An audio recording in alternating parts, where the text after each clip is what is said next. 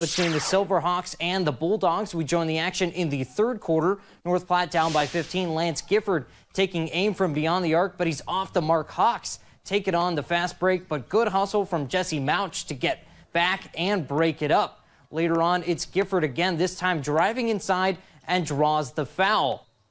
North Platte overall, though, struggled throughout the game to get offense going, but especially had trouble on the other end, stopping Southwest. Silverhawks nearly double up the Bulldogs. Lincoln Southwest wins 70-36. Now we head